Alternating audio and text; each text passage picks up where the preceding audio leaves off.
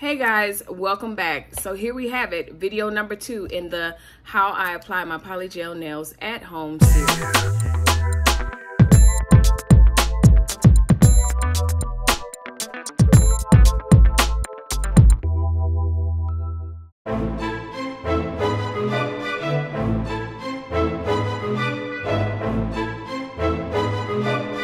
Let's get to it. Okay, so at this point we are ready to clip down the nails.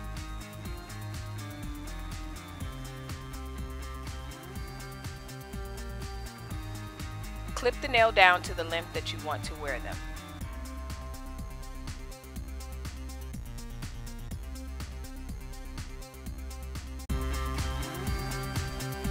So at this point I am measuring and comparing the measurements, make sure that the lengths are the same before we go ahead and do the next step, which will be the shaping and the filing.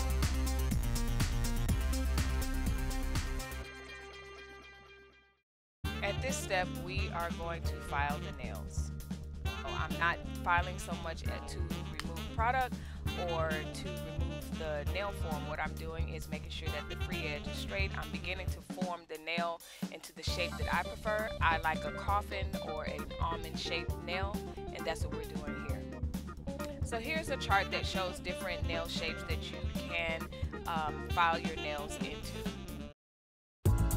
So here I have my buffer, my smoother, and that's what it is. I start with the number 1. It is numbered, so I start with number 1, 2, 3, 4, and I just go through and do each step on all my fingers, and then I am done. So here I'm probably on step number 3, then you go to 4, and you just shine, buff, whatever it is that you want to do. Make sure you go around the free edge, your cuticles, make sure you go into the direction that I'm doing now.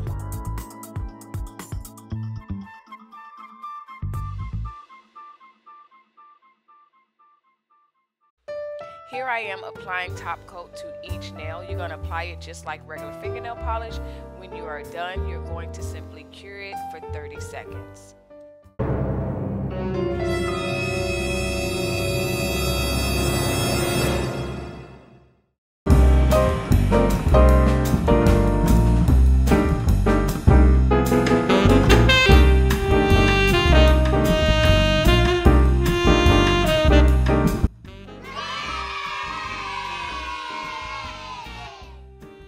Finally, I'm adding cuticle oil to my cuticles.